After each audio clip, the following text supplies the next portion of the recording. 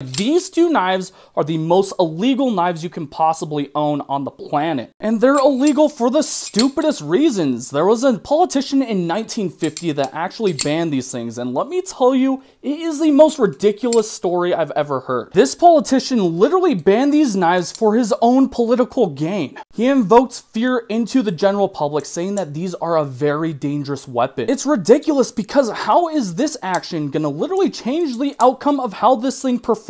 In matter of fact, these knives right here have more mechanical parts. So if I were to pull out this thing, this is technically a more tactical knife. It has no mechanical parts and it's a fixed blade in that sense. In my opinion, gravity knives are some of the coolest knives in the entire knife industry. I'm dropping a link in the comment section, so if you're interested in grabbing one of these, use that link, subscribe to see more dope knife content, and that's why